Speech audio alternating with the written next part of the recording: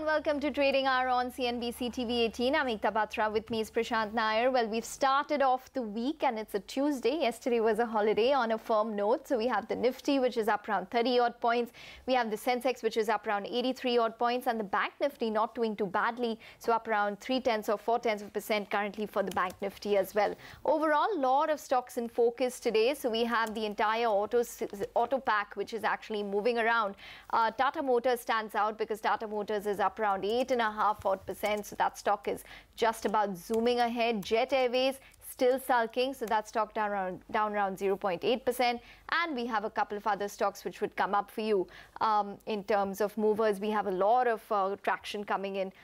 A lot of these oil marketing companies, simply maybe because of the softening that we've seen in Brent crude prices. HPCL, BPCL, IOC, all of those stocks higher. Overall, let's see. Started off on a firm note. The mid-cap index continues in terms of outperformance from last week. Hi, Prashant.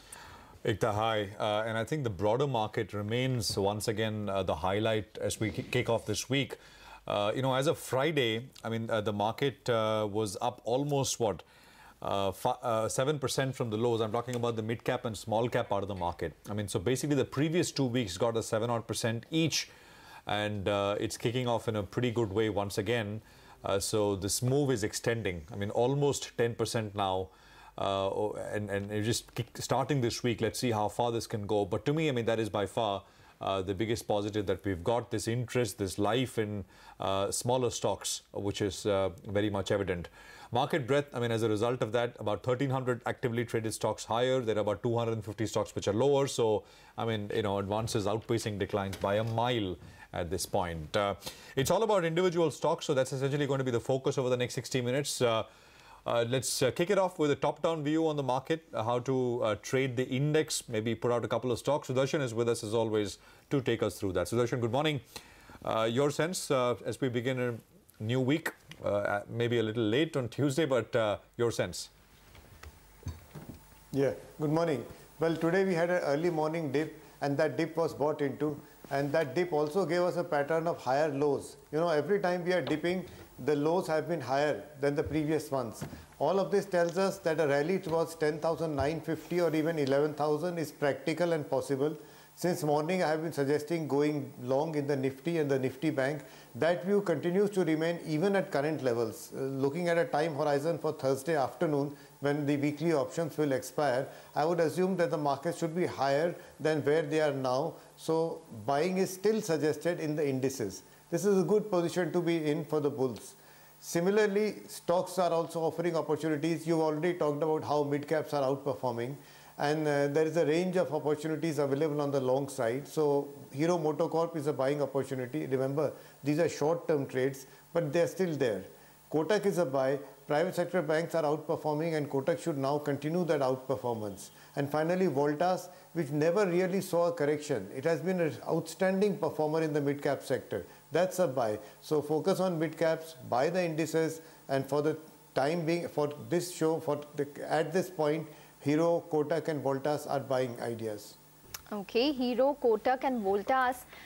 Some news on Reliance Infrastructure. Positive news, they've won an order from AAI for 648 odd crores at the for the Rajkot airport. So positive news coming in. Stock is up around 5.6% reacting to it. But Sudarshan, just wanted your thoughts, say, on Reliance Infrastructure in terms of the technicals. Also, a lot of these oil marketing companies are doing very well today. What would your approach be towards any of them, and even Tata Motors? So 5 stocks in total. Well, yes. See, first of all, Reliance Infrastructure, I think Reliance Infrastructure and the group companies, Reliance Capital, for different reasons, are bottoming out. At least a short-term low is in place. So the Reliance Infrastructure especially is a buying opportunity. Even after the gains we have seen today, I think it's a buy. Oil marketing companies are cheerful because of crude, because of different reasons. I would not buy them. There are other crude derivatives which are more interesting, Reliance, Asian Paints. So this may or may not, the trade is not necessary. Tata Motors, I have not been bullish on this stock. I don't continue. I think it's a relief rally. It will fizzle out. Best to avoid it. Okay. Sudarshan, so look at that. I mean, it's a big move. It's a 10% move on Tata Motors. It's 197, 198 odd rupees or so. And I think last week was a good one. So it's a continuation of the bounce that we are seeing on Tata Motors. I mean, actually, let me just quickly pull up the chart of Tata Motors and see what it has done from the recent lows. The lowest point, not very far back, I mean, actually on the 8th of February was 129. So basically from 129 to almost 200 rupees in what? I mean, I think about 12 odd trading sessions or so. I mean, it's been absolutely remarkable in that sense. So there is a definite pickup that we are seeing on this one right now. 14% for the year, by the way, as things stand. Okay, I think what we can do is we can look at a couple of other stories, and I think Jet Airways should be in focus. Let's have the Jet stock up and see what is happening on Jet at this point in time. Okay, it's under pressure. It's down about 1%. Two more planes have been Jet's planes have been grounded, making it a total of 1/4 of the total fleet, which is grounded. Actually, it's a little over 20% now. Sonia is here with those details. Sonia, over to you. Well, the problems continue for Jet Airways, and as you rightly said, now 25 aircrafts have been grounded by lessors since the 7th of February. That means 1/4 of its fleet is now grounded. That's because Jet Airways has failed to pay the lease rentals. They still await more details on the recapitalization. Now, of the 155 aircrafts that Jet has on their books, 100 of them are leased by air leasing companies.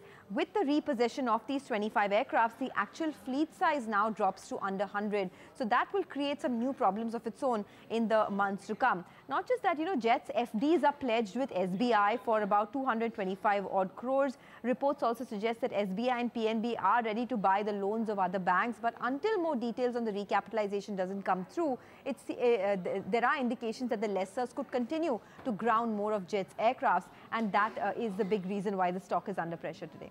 Okay, all right, Sonia, thanks very much for that.